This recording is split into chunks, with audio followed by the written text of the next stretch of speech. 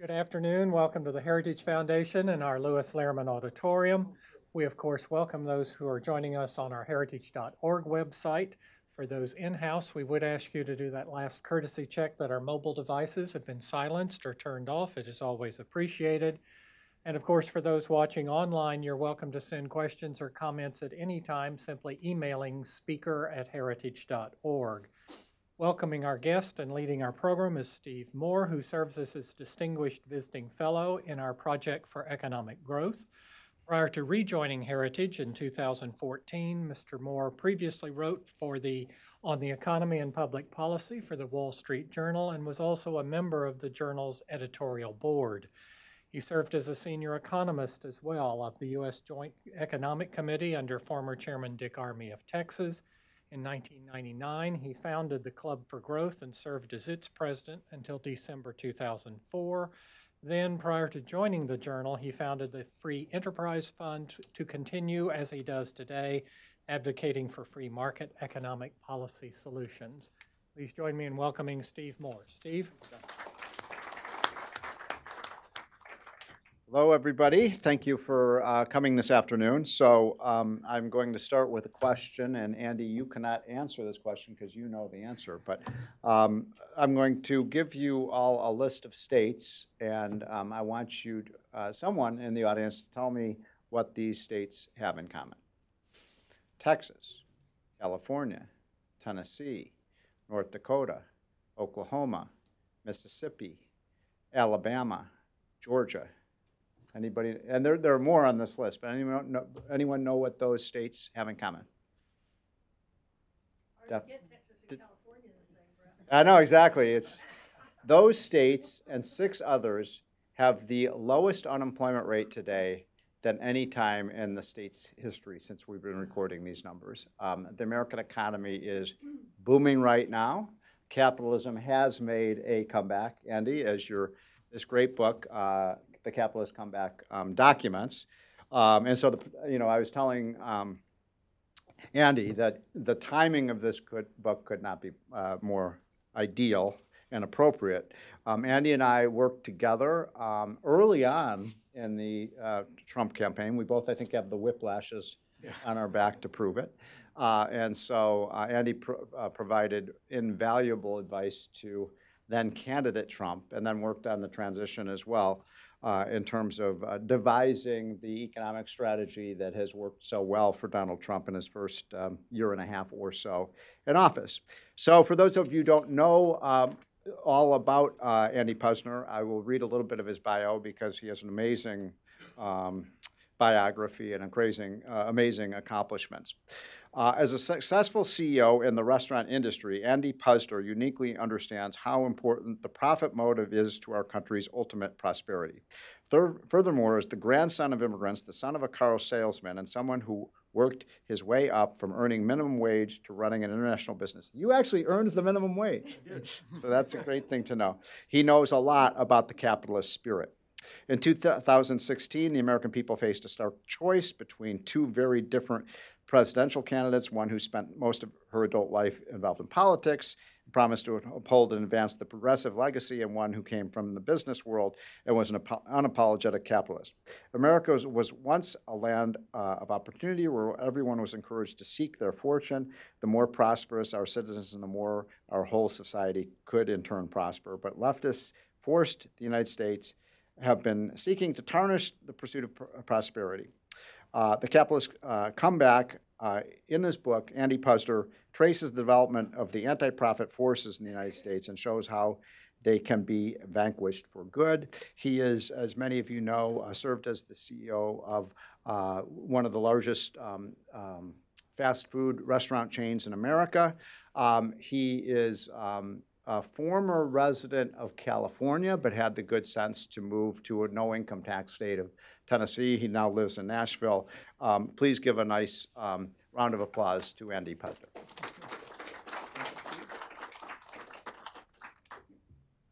Good afternoon, everybody, and thank you for coming. And for those of you that are watching, thank you for watching. As Steve said, I'm Andy Puzder. I ran the company known as CKE Restaurants, which those of you from other parts of the country will know as Carl's Jr. or Hardee's. We ran that ad with Paris Hilton washing the Bentley years ago, and also a more recent ad with, all the guys are shaking their head, just an ad with Kate Upton. And you know, our ads were kind of controversial, but before there were controversial ads and before there were $6 burgers and Western bacon cheeseburgers, there was a guy named Carl Karcher in a hot dog cart. Carl was the quintessential self-made American. He and his wife, Margaret, bought a hot dog cart in 1941. Within a few years, they had 4 or 5 hot dog carts. Within a few years after that, they had a restaurant in Orange County, California. And then in 1956, Carl's opened up what was his first hamburger stand, and he called it Carl's Jr. I was CEO of that company for about 17 years, and when I left, we had 3,800 restaurants in 45 states and 40 foreign countries, all from that hot dog stand. It was it was really a privilege to know Carl. First, I was his attorney, his personal attorney, and then later I became his the CEO of the company he founded. And throughout that entire period of time, he was a gracious friend and a gracious mentor. In fact, I dedicated the book to him and opened it with a quote from Carl, which I'll show you here once I get this to work. No? Any idea what button I push here? There it goes. Okay, so this is Carl at the hot dog stand, and Was this before or after McDonald's? it was about the same time. The McDonald's brothers were in Riverside, and Carl was in Anaheim with the first Carl's Jr. restaurant, so very close to each other. But Carl's quote was, "The American dream is alive and well in this country of ours. I know it. I lived it." And Carl did understand the American dream perhaps better than most. He understood the importance of hard work and diligence, particularly in a country, taking advantage of the opportunities in a country that valued hard work and discipline. Carl did understand the American dream because he did live it. And it's one of the reasons we got along so well. I believe in the American dream, and I lived it as well. I grew up in Cleveland, Ohio, a little place called Chagrin Falls, outside of Cleveland, Ohio, eventually. And my dad was a car salesman. My grandfather came to this country with millions of Eastern European immigrants in the early 1900s looking for jobs and opportunity. We were a working class family. I don't think we ever really thought of ourselves as a working class family back in those days. That's not something you would have thought about, but we were. And of course, everybody in school was working class, so it never really occurred to me that we were different than anybody else. Until my dad asked me if I wanted to go with him to deliver a car to a very rich individual in a very rich area near us called Hunting Valley, where a lot of old wealth lived from when Cleveland was a higher ranked city in the country as far as wealth. Anyway, so I went with him. We pull up to these gates, and I was 10 at the time, it's about 1960, and I pull up to the gates, and in my memory, the gates are just, I can't tell you how big they actually were, but in my mind, they were just enormous. The gates open up, and we pull in, and as we drive for a while, and there's this gorgeous house off to the side. Really the nicest house I'd ever seen. It was incredible. It was a manicured lawn. I remember it being white with a dark roof, and my dad kept driving. I said, "Dad, why didn't you stop?" And he looked down, he laughed, and said, "That was the guest house." We kept driving. And we went by these stables. This is called Hunting Valley because they do a lot of fox hunting. There's a polo field near where the house is. And, the stables looked nicer to me than the place. We were living in a little ranch house, which was very nice, but these stables were gorgeous. Now we drive up to this huge house. I mean, it's just, I can't tell you how big it really was, but to me, it was just enormous. We walk up to the front door. My dad rings the doorbell. I probably expected a butler or something to answer, but it was Mr. Humphrey. He was who owned the house. He was a friend of my father's. They got along well, and they talked for a little bit. They gave my dad the key to the trade-in. My dad gave him the key to the new car. We're walking back to the car, and I said to my dad, I'm stunned by I said to my dad, what does Mr. Humphrey do that he can live like this? And my dad said, he's a lawyer, and he owns a business. And I can still remember thinking, a lawyer. I could be a lawyer. Now, the important thing, though, wasn't what I thought. The important thing was what I didn't think. I didn't think, God, he's in the 1%. He's stealing money from us. How can he live like this? And we have such a little house. And he has, you know, this is just unfair. This is unreasonable. You know, I didn't think that. I thought, you know, maybe I could do this. And luckily, I lived in a country where there was a path to do it. Now, it wasn't an easy path. It was an arduous path. I actually did start out at minimum wage at Baskin & Robbins scooping ice cream. And I probably was worth minimum wage. I can't imagine I was worth a whole lot more than that at that point in time. But I went on to work every dirty, tough job you can imagine. I cut lawns. I busted up concrete with a jackhammer in the middle of St. Louis in the summer. And it was, you know, it was whatever job I could get to get my family fed and get myself through college and then law school, I did. And eventually I became a lawyer who ran a business. There isn't a country in the history of the world where a working class kid like me could have aspired to that level of success with any chance whatsoever of actually achieving it. Now that's now my story on the American dream. See, I understand the American dream like Carl. I lived it as well. But that dream's under attack. It's been under attack. And we do things to try and defend it. You know, I wrote this book to try and help people understand, particularly younger people, how important our excellent, marvelous capitalist system is, both to the American dream and to what made our nation the great nation that it is, the great nation that it became.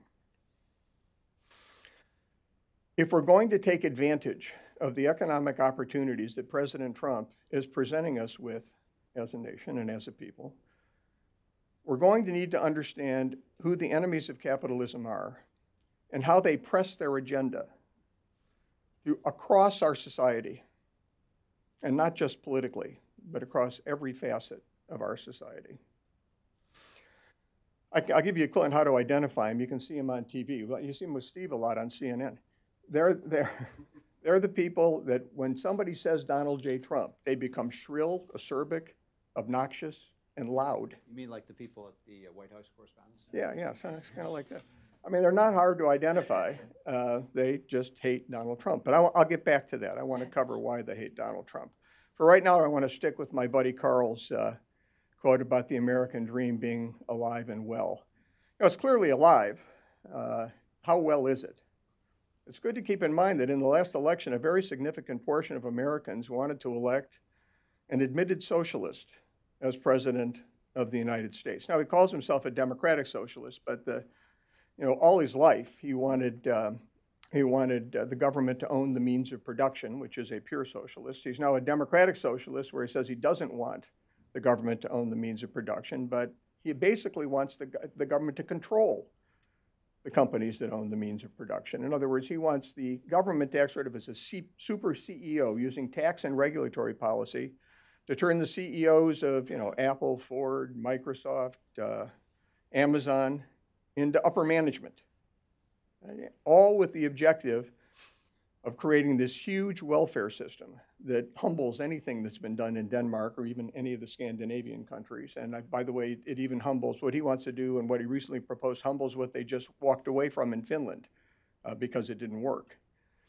But you know, he didn't become president. Thank God he didn't become president. He didn't even become the nominee. But remember, a lot of people believe with some credible evidence that he didn't become the nominee because the DNC fixed the primary election. That's one of the reasons Debbie Wasserman Schultz is no longer the head of the DNC.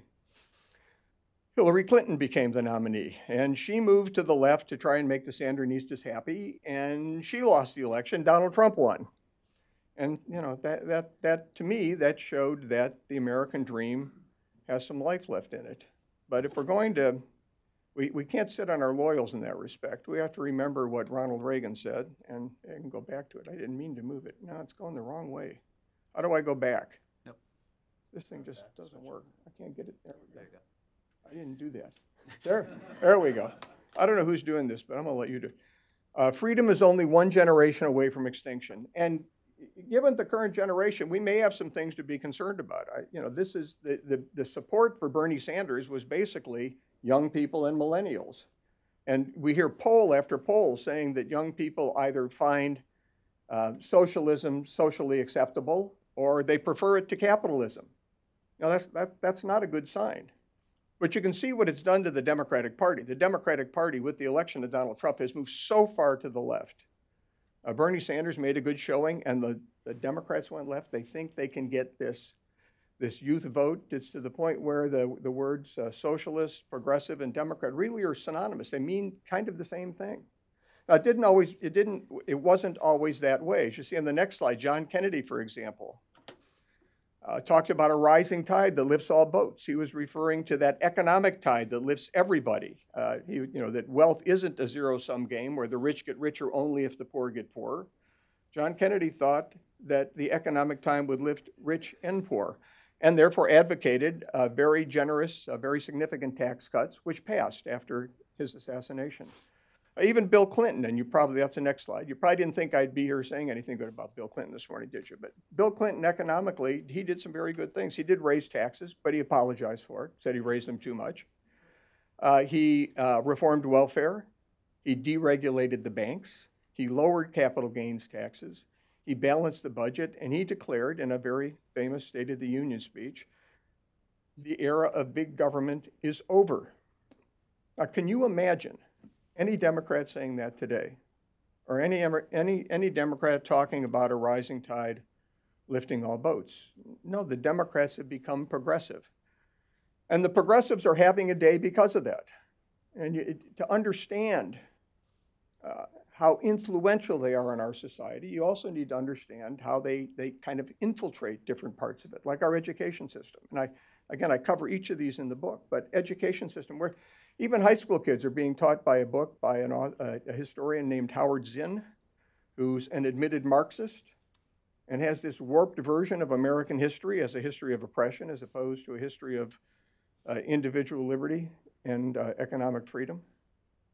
You can see it in entertainment and the arts. I mean, even young kids are exposed repeatedly to these storylines where a suspicious number of evil, bad characters are corporate CEOs like me, or corporations, or rich guys, rich women, businessmen, businesswomen who've realized the American dream. They're demonized as bad. Or you can see it in the outsized influence of labor unions in our political process.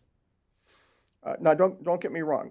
In the last century, labor unions did a lot of good. Who wants 10-year-old kids working in coal mines? Nobody wants that. They did some really very positive things. But beginning with the Roosevelt administration, they started turning over responsibility for protecting workers' rights to the federal government.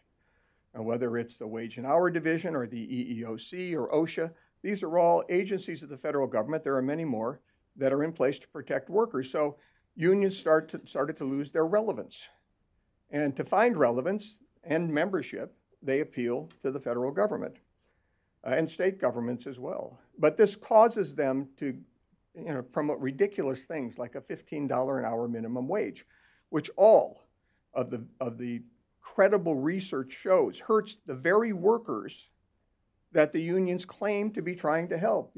Research out of the San Francisco Federal Reserve, researchers from the Harvard School of Business, London School of Economics, UC Irvine, University of Washington. They all come to the same conclusions in these cities where you've actually implemented a $15 minimum wage. Now, UC Berkeley, you can get some different opinions, but you got to go to UC Berkeley to get them. And the membership knows this. Union leadership has lost touch with its membership, and you can see it most blatantly in this last election, where despite the fact that union leadership put over $100 million into Hillary Clinton's campaign, 42% of union households voted for President Trump. And that includes government unions. And government unions want big government, right? They're made to be Democrats. They want more money in government. That's how they improve their lives, if there's more money coming to the government. If you took government unions, government employee unions, out of the calculation, it's something like 60% of private sector union members voted for President Trump. I mean, union membership has just lost touch with its membership. That doesn't mean unions should go away or there isn't a good purpose for them, but right now, they've lost touch. So progressives have infiltrated various parts of our society, and they have deep roots in socialism. They've been around over 100 years, and they're not going to back off. They're not going to stop.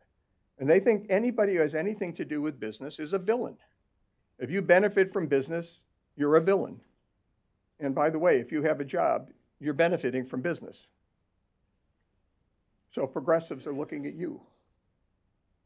Now, I also wrote the book to remind people of the legacy of our free market capitalist system. You know, our founders, they declared independence not only because they wanted personal liberty, but also because they wanted economic freedom. They didn't want to be dictated to by a large, faraway government on how they should run their businesses. That sound familiar? The Boston Tea Party was, after all, about taxes. Now, luckily, when they were setting up a government, they had somewhere to look. In 1776, the year we declared independence, was also the year that a guy named Adam Smith came out with a book called The Wealth of Nations. That's the short title. The long title, I'd have to extend my speech. It's a long title. But it's The Wealth of Nations, which basically gave an example of how you set up a modern market economy, something to work off of. So what we ended up with in the United States was an experiment not only in individual freedom and personal liberty, but an experiment in economic freedom. And that experiment has gone spectacularly well. We can go to the next slide. This is a graph that's taken from data that was prepared by Angus Madison, and after his death in 2010, the Angus Madison Project. I don't know if you can see it. It's in the book, if you get the book. But what he did was he went back to the year zero. So if you're religious, the year Christ was born, and took GDP per person for the world. Calculated GDP per person, GDP divided by the number of people on the planet. And as you can see, for centuries, the world lived in poverty. I mean, aristocrats lived very well, the elite lived very well, but mostly people were living in abject poverty. Western Europe started to go up a little with mercantilism, with the British Empire, but again, where'd the wealth go? It went to aristocrats. It didn't go to the impoverished masses. And then there was the United States. We put in a capitalist system that allowed people to take advantage of the opportunities in their lives, that allowed people to take advantage of hard work and determination like Carl did. And look what happened. Within 100 years, 13 backwoods colonies became the largest economy in the world. Within a few years after that, we had the best standard of living, the highest standard of living in the world. Now, I showed this to one of my sons who said, yeah, but it was the Industrial Revolution. Well, you know, there was an Industrial Revolution in Western Europe and Japan too, right? Look at the chart for Western Europe and Japan. After World War II, Japan actually shoots up above Western Europe. That was because of American free enterprise capitalism. Western Europe shoots up as well, the defeat of the National Socialists, the National Socialists being the Nazi Party. Look at Eastern Europe after the fall of the Union of the Soviet Socialist Republics. Look at China after it implements red capitalism, not even real pure capitalism, but red capitalism. American capitalism has lifted the entire world, and since the fall of the Soviet Union, we have eliminated poverty on a massive scale across the planet because of American free enterprise capitalism. And all you got to do is look at this graph to see who's leading the world in that effort. Now, who drives that?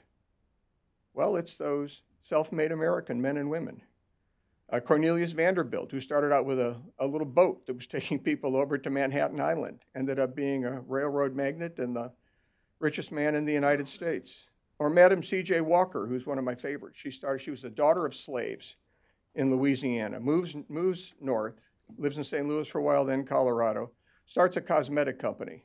By the time she dies around 1910, she's the first female self-made millionaire in America. We think she's that. It's hard to tell. She's definitely the first African-American female self-made millionaire in the United States, but she may have been the first female overall. An amazing person, and I talk about her in the book. Another one is Frederick Trump, by the way, who came over from Germany and ran saloons in the gold rush. Made some money, left it to his son. His son started a real estate business in New York, left the money to his son, who created a multi-billion-dollar real estate empire on an international scale and became president of the United States. This is why the progressives hate him. He understands the American dream because his family lived it. He understands capitalism because in his day-to-day life, he lived it every day. He's got the potential to do what Ronald Reagan did and produce an economy that's so spectacular, so dynamic, coming out of a sluggish economy.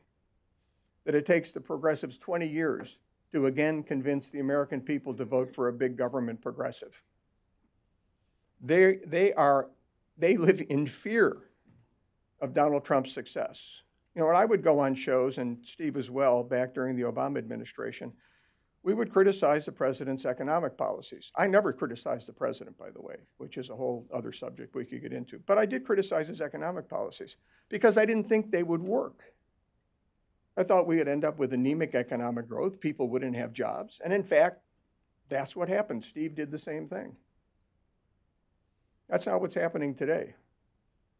Today, I don't think that people are out there criticizing President Trump's economic policies on the left because they think that those economic policies, go to the next slide, please, will fail. I think they're challenging his economic policies because they're afraid they'll succeed.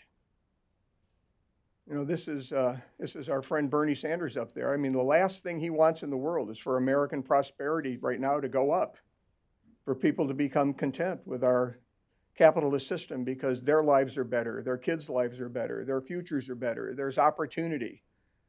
You know, there's a chance to do things you never could have done. Think what Steve Jobs would have done in a socialist society. Would we have had Apple?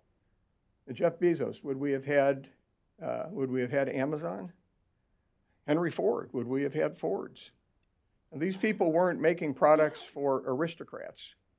They're making products for the common man and the common woman in a country where if you can satisfy the needs of the masses, you can improve your life. There haven't been a lot of countries like that in the history of the world. In fact, we were the first, and you know, I don't know, I hope we won't be the last, but we're one of the only ones where you can really realize that quintessential American dream. Now, I wrote this book to get that word out. You can go to the next slide if you don't mind. I wrote the book to get the word out. I think the comment that I get most about the book is, I wish that we could use this as a textbook in high school or in college, because nobody's getting it done, but people that read the book have said that to me repeatedly. I want you to know that despite the fact that it's a capitalist comeback, and despite all my praise for a profit motive, I'm going to give all the proceeds of the profits to charity.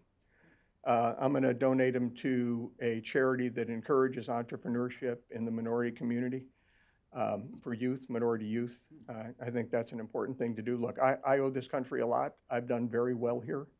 I'll survive whether or not I keep the profits from this book, and I don't want people out there thinking I'm doing this, you know, like a James Comey kind of thing, where it's, a higher profit. No, I'm not going to make any money on the book. I will donate the proceeds to charity because I think that it's important that this word get out, and I think we need messengers to send it out, and I happen to live it, so I'm hoping I'm a messenger that people will find at least has some credibility. So we're going to do questions, but God bless you all, and may God bless the United States of America. As Ronald Reagan said, the last great hope of man on earth. Thank you. You want to stay up there since people will be, Oh, sure. you know, and then I'll I was just start going to with sit next to you, let you a couple answer. questions. So what has worked for Trump? You know, we see a very robust expansion. What would you say are some of the policies that Trump has put in place that have made a difference? Well, you probably would give a much better and more complete answer to this than me, but I'm going to give you a real simple answer. On the literally the day of the election, but you can only see the results because it's the month of the election. The National Federation of Independent Businesses has something called the Monthly Optimism Index, and it goes like this. And then November 2016, it goes like this. And then it goes like this. It keeps going up. We've had 16 consecutive months of business optimism being in the top 5% of the 45-year history of that survey. Last year at this time, optimism in the manufacturing community was 56.6%. This year it's 93%.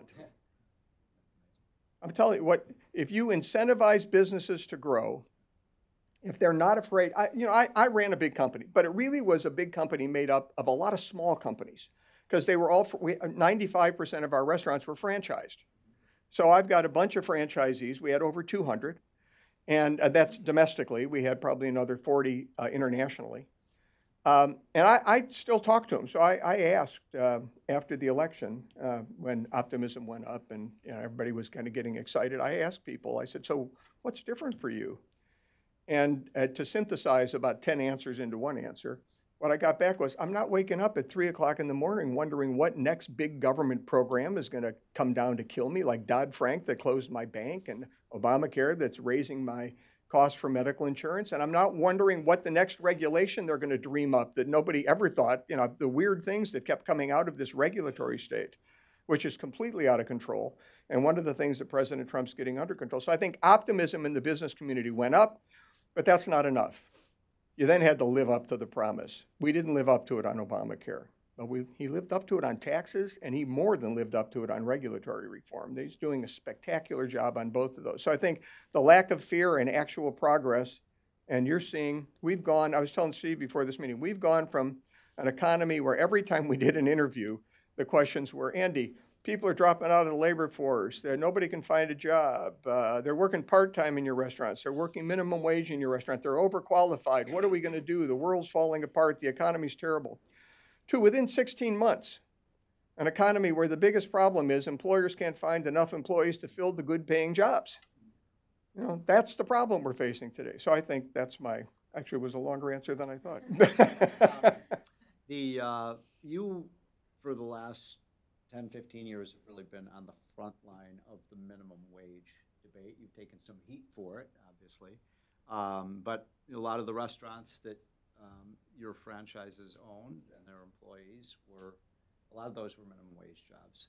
And what is it's difficult for us because if you're not for a higher minimum wage, you don't care about poor people or you don't want, people to do at the bottom to see the gains that people at the upper incomes have seen. How do you defend the current policy, and what would if you were president, what would you do about the minimum wage? Well, I think number one, I've said for years that you could raise the minimum wage to the point where it doesn't destroy entry-level jobs.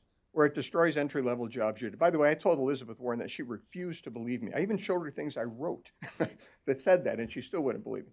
But you can raise it to the point where it doesn't kill entry-level jobs. The problem is, when you start destroying entry-level jobs, you're taking away that job that got me in the labor force at Baskin-Robbins, the job where you learn about showing up on time, you learn about working on a team. You learn what it means. You get that self-satisfaction, that dignity and respect that comes with that job. Because not everybody can go to a four-year college. Not everybody has parents that are going to put them through school. Not everybody can get a government loan to get through school. Some people really shouldn't go to school. They'd be better off going right into the labor force. And who's going to train them? We train them and we pay them to be trained. I remember the proudest day, this will make you laugh, I hope anyway. But the proudest day in my professional career was when that Baskin-Robbins franchisee called me in her office after about a year, handed me a key to the front door and said, I'm giving you a 10-cent an hour raise. So I went to $1.10. Giving you a 10-cent an hour raise, and you can open and close. You're now the assistant manager. I'll tell you what, the next morning when I walked in that restaurant, I'll bet within a half an hour that was the cleanest Baskin-Robbins in the United States of America.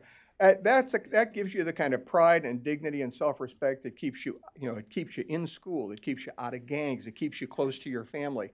If we start giving that up for this mythical land where the government can raise wages and it doesn't affect businesses, I mean, look, if that were true, what would be the dominant political and economic power in the world today? It would be the Soviet Union. I mean, if that worked, Venezuela would be doing spectacularly well. That doesn't work. What we have works. So don't kill jobs. If you don't kill jobs, I'm with you. So you must be a lot older than me, because my first minimum wage job was $2.10 an hour. I am a lot older than you, and I look it, but it's. So I want to press you on this because it is such a front page issue now. The good news is we've seen, I'm sure you saw this, that Walmart and Costco, two of our biggest employers in the United States, they've raised their minimum wage without the government. I mean, I think they've gone up to $12, $13 an hour because of a tight labor market. Isn't that the best way to see? Yeah, economic growth. Look, this is an economic lesson in one or two sentences. I'd have to think about what it is. When employees compete with each other for jobs, wages stagnate or go down. When employers compete for employees, wages go up. You don't need a minimum wage. They will go up if there's economic growth, which we argued for 8 years during the Obama administration. If there's economic growth like we're seeing now, we've had 3.1% average GDP growth for the first 3 quarters. If you add in this most recent quarter, it's 2.9%. If the most recent quarter goes up 3/10 of a percentage point like fourth quarter did, then we're going to be at 3%. I mean, we're on the cusp of 3% after 15 months. And you can see the result in the jobs. Wages are increasing. The data that just came out, we're going to wait and see what happens Friday. Right. But the data that just came out indicates there's pressure on wages. So I guarantee you, when we're unable to pull people back into the labor force who have dropped out, in other words, people that are just kind of hanging on the sidelines, when we lose that, when employers are then competing for all employees, you're going to see wages are going up. Inflation's going to go up, wages are going to go up, the stock market's not going to do as well because interest rates will be higher. You know, it's going to have nothing to do with the economy, but when interest rates go up, people take money out of the stock market and they invest in interest-bearing instruments. I know I will. Anyway. Go ahead. We'll open it up to Q&A. Please keep your question as brief as possible so we can get to as many as possible. I'll try and keep my answers briefer. Barbara Bowie Whitman. I too started at minimum wage at $1 an hour. There you go. And I spent my first $100 earned to buy a share of the stock that employed my father. So Good for you. I was probably going out with my girlfriend. anyway, the question, you all have provided some nice segues into it. How concerned are you about overheating? Because all the bad news bears say, oh, we've made these changes, but we're going to be overheating and everything's going to go bad. Yeah, gosh, I wish I'd have heard that 5-6 years ago. No, I'm not worried about the economy overheating. I think we've got plenty of room to grow. We've had 8 years of we had 8 years of 2.1% GDP growth. What does that mean? Well, coming out of the last 10 recessions prior to this one, the average GDP growth was 4.3%. The Obama administration economists back in 2009 projected that GDP growth would be 3.8% in 2011 and 4% plus in 2012 and 13. It was 2.1% average, and the last quarter that we had under President Obama was 1.5%. Now, look, I don't think President Obama was a bad guy. He was probably a pretty good guy, but his economic policies were just wrong. I mean, they just were not good economic policies, and we now have good economic policies, and I don't know. Are you worried about overheating? It's a great problem for a country to have. Yeah. The New York Times is, the same people who said we couldn't get to 2% growth on the New York Times editorial page are now that the economy is booming, are saying the economy is overheating. So Jason Furman, last April, says 2% GDP growth for 10 years. Jason Furman was an Obama administration economist. Larry Summers last May said, and I quote, believing in the Trump administration's projections of 3% GDP growth is like believing in tooth fairies. The third quarter of 1983, you'll remember this at 8.7% growth, 8.7. So, the economy can expand a lot faster. Or under Kennedy. Or under Johnson after the Kennedy tax cuts. We were at 5, 6, 7% for like 3-4 years. Next question. Hello, my name is Ellen. I'm a junior at American University studying poli-sci, and I'm from Massachusetts, so my family is very much of the, probably not as many of them in the room, very pro-Clinton and very democratic. So I'm just here to learn and try to get more perspectives. And oh, welcome. Thank you. So I just was wondering if you could talk more about service and how you have just served the public, whether that be through philanthropy and just talking about the effectiveness of like government services versus private sector services. I think if people choose to engage in government service, it's a great way to serve. I mean, I quite honestly, I'm trying to serve by writing this book. I mean, I think this is a message that needed to get out. By the time I graduated from law school, I had a wife who was pregnant. We had 2 kids, and I had, I was tired. When I was working, kind of working my butt off. I had to work a job through law school, and I was on Law Quarterly, and so I didn't really think a lot about service at that point in my life. But I think now, like I said, I'm going to turn the profits over and do what I can to try and see that this message gets out there. I think service is great. I think companies need to do things that benefit the community. I think there's more pressure on companies that have a left-leaning clientele like Starbucks, and there's more pressure on Starbucks to, do things than there is on Chick-fil-A to do things because they have more of a right-leaning. That's not to say that people that are on the left don't eat a Chick-fil-A or that people that are on the right don't go to Starbucks. My wife loves Starbucks.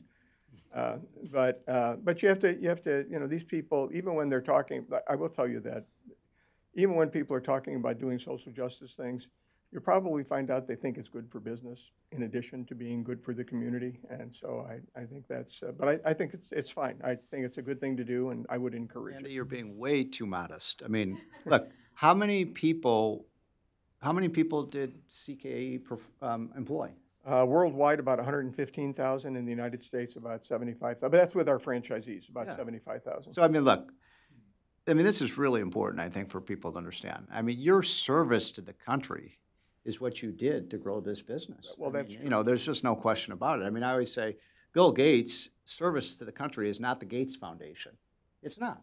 I mean, the Gates Foundation will have a modest impact on the world. His service was creating this, this company that provided computers and so on. So don't be so defensive. I mean, truly, the businessman is serving the world, right? Yes, and Carl would be a good example. Carl Karcher was very, very charitable. But just think about the hundreds of thousands of jobs and careers and families, he helped through what he did through his business. So Steve's right. I got distracted. Yes, sir. My name is Jason Hu from Wintop Group. What is your opinion on the possibility for a Democrat being converted into a conservative? And on the direction, in what occasion a Republican will switch back to Democrat?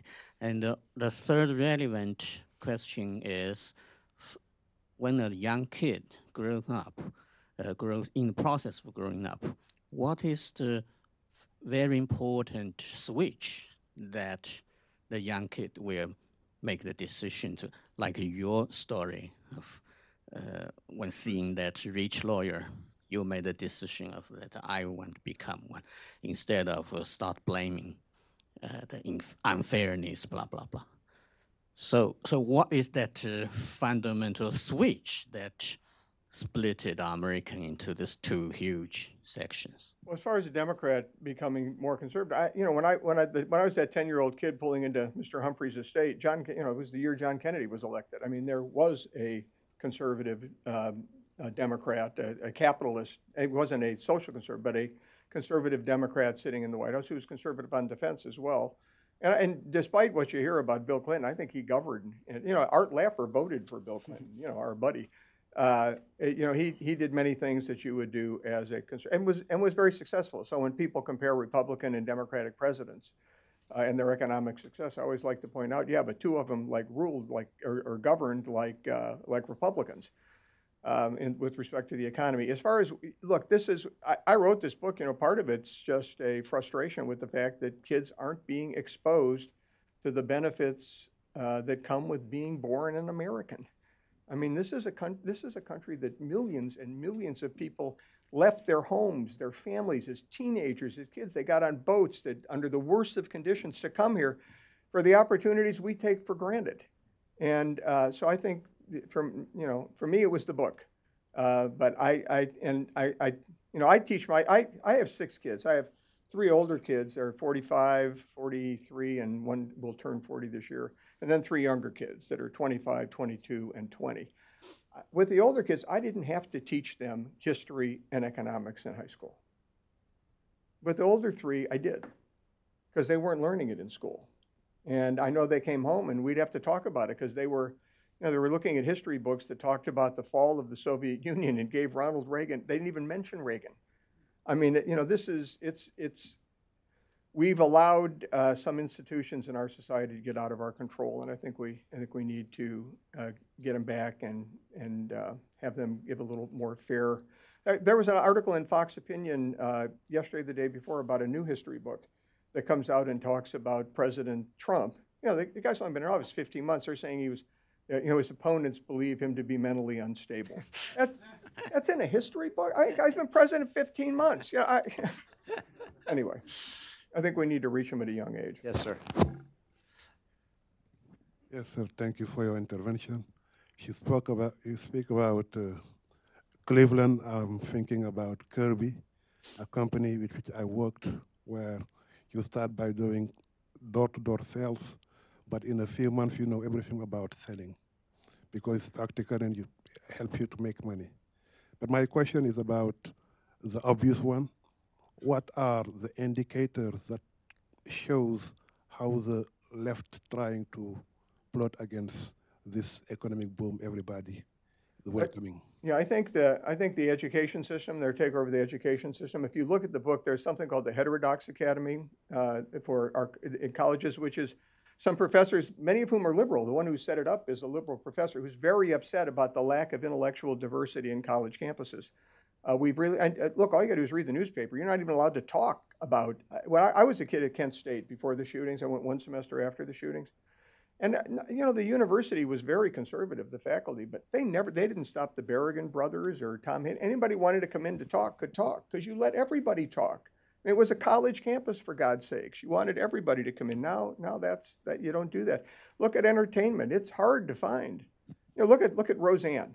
She says, I voted for Trump. Her character votes for Trump. That's the highest ratings, like, I don't know, ever. You know, I mean, it's because there's no shows. You know, you can watch Grey's Anatomy. You can watch Modern Family. They're good shows. My wife and I've watched all of them. But there's a political philosophy behind them. And then Tim Allen gets his show, The Last Man Standing, which was the second most popular, most watched show on ABC, canceled because he was a conservative. They're infiltrating everywhere they possibly can. And you know, we need to react, but to react, people have to know it's happening. So I wrote a book. Sir. Jack. I'm Jack. Yes, I teach management at the Catholic University of America. There will be at least one class that will have that as a textbook for my interns. Thank you. But I want to take you back to what you were talking about earlier about regulation, because with your previous company under the previous administration, you were very slow to open any restaurants in California. Can you talk about regulations and reining that in and how that works? Yeah, we stopped opening restaurants in California. Actually, we sold a bunch, you know, to our franchisees, not to competitors. We refranchised them. You couldn't make money. I mean, the minimum wage there is going to $15 an hour. And it's I mean, I could write a book on trying to run a business in California. You weren't allowed to compensate your general managers. If they worked 50% of their time in non-managerial tasks, you had to pay them overtime. You couldn't pay them a salary. Well, you know, if you run a business, you own the business, right? But if you want to work 50% of your time in non-managerial tasks, we compensate our general managers with a bonus to incentivize them to run the restaurants like they owned the restaurants. They make, you know, you can make 80 grand running a Carl's Jr. or a Hardee's. But we had to stop that. We had to start turning them into hourly employees because the law said if they work 50% of their time in non-managerial tasks, you know, hell, when I was the CEO, I would pick up cigarette butts when I walked into the restaurant. If the drink bar was dirty, I'd clean it. Wouldn't you do that if you owned a restaurant? Well, in California, it's the law. There was the labor laws in California. If California is foretelling our future as it has in other areas, so we're in big trouble. I mean, we're in big trouble. Yes, sir.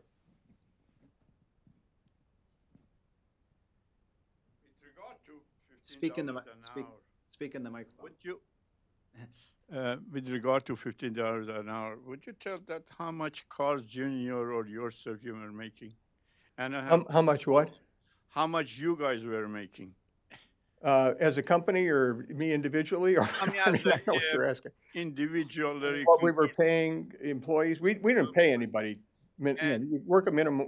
By the way, you work in a restaurant. You're there more than a month, and you're making minimum wage. Something's wrong. I mean, you know, we don't.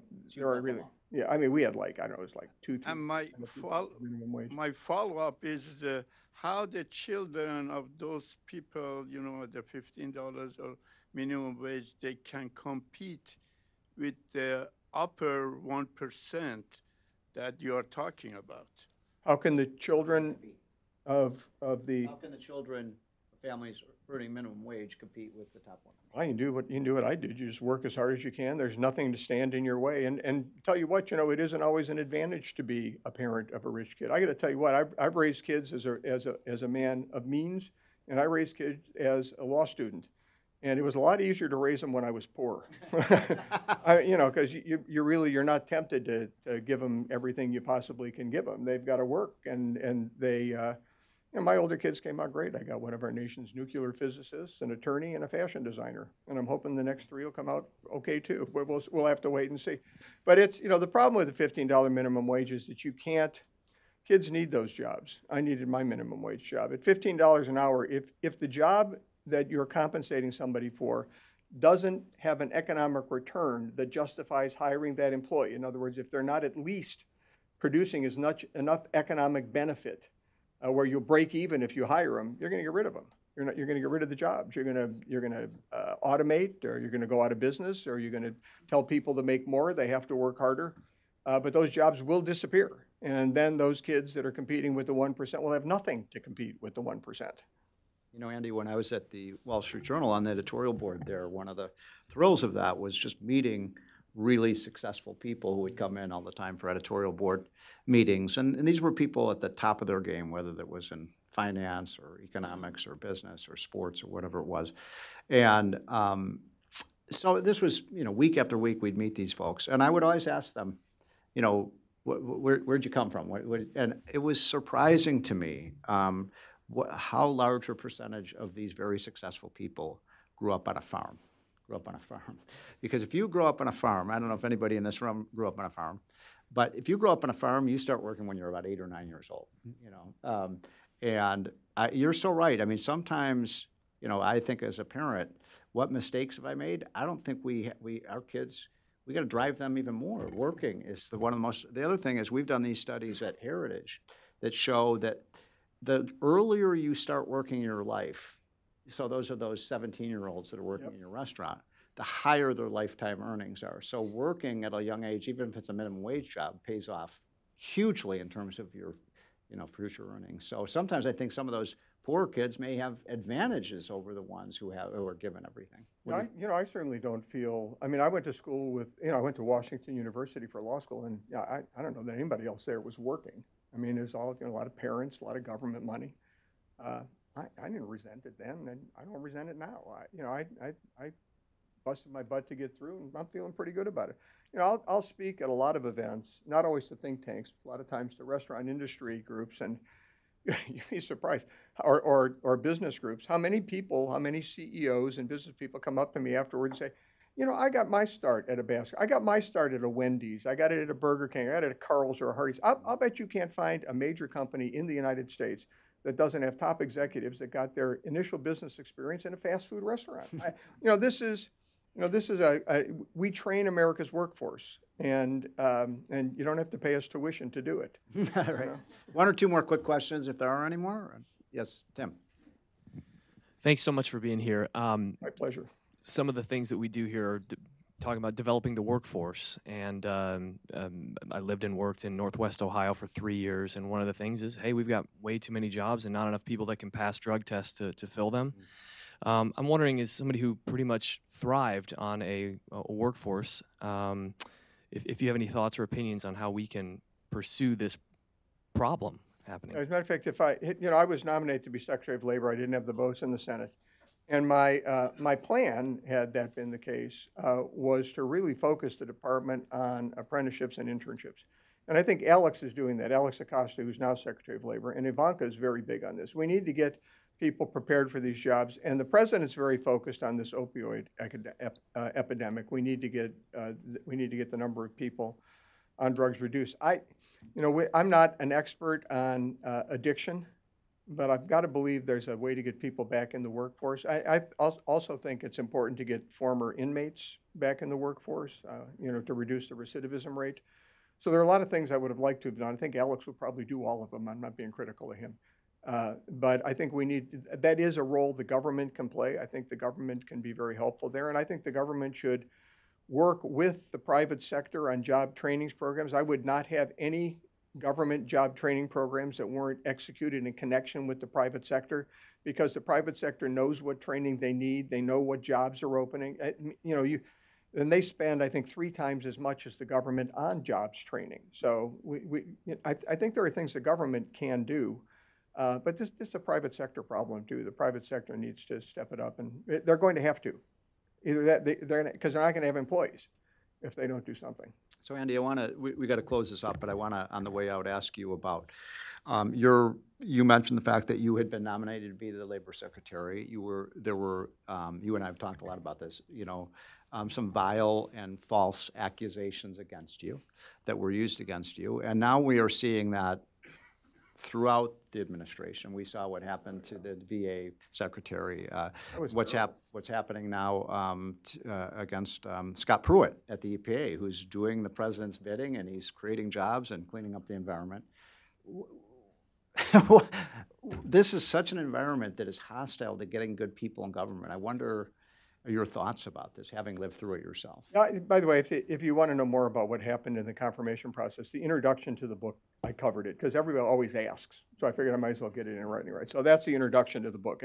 I don't deal with it throughout the book, but I deal with it in the introduction. My mistake, I think, was not defending myself. When you're a nominee, you're for a cabinet position, you are not allowed to defend yourself. Actually, Jeb Bush tweeted, congratulations, Andy. This is the day I'm nominated. Congratulations, Andy, you'll be a great labor secretary. And I literally tweeted back, thanks, Jeb, he's a friend of mine.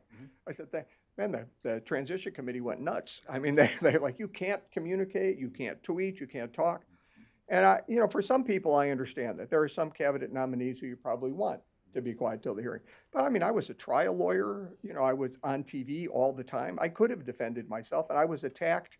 They took allegations of abuse that my former wife made in our divorce proceeding 30 years ago, which she had admitted in writing on TV to anybody who would listen, that they weren't true, that her lawyer made her do it, and her lawyer disagreed with me politically on an issue and was after me because he thought I might want to run for governor, which I never would have because I couldn't have afforded it. But that was that, and despite the fact that, I got to be the only guy in America with a Me Too problem who has nobody accusing him of anything. There's no victim. It's hard to defend yourself. But it becomes a very, very malicious process. What happened to Admiral Jackson or Dr. Jackson it's ridiculous. I mean, Barack Obama and George W. Bush both thought this guy was wonderful. I mean, President Obama promoted him to admiral. And then it turns out, after he's out, they just found out that the Secret Service has absolutely no record of this, apparently this drunk incident where he was pounding on a door or something. They have no record of it ever having happened. He denies it happened. There's nothing. But this man's life, his reputation has been besmirched, and he had to pull out. And it's bad. It's the one thing that I'm afraid of, it worries me about my having withdrawn my nomination when I didn't have the votes. That's the only reason I withdrew. But the one thing that worries me about it is that it will discourage other people in the business community, from doing what I did, which was speaking out and getting slapped down for it by the left and the progressives who want this president to fail. I mean, that's what you really have to keep in mind. They want him to fail. They don't want him to implement policies that they agree with that will succeed. They want him to fail. And so the business community has to stand up. I had an op-ed on this in Fox Business Online last week about CEOs needing to speak up, and there's a chapter on it in the book, chapter 9. So well, please the book is The Capitalist Comeback. Andy, thank you for writing this. We need to get it in schools. We need to get it in high schools and colleges because it is such an important message. Please give a nice round of applause to Andy. Thank you. Thanks very much.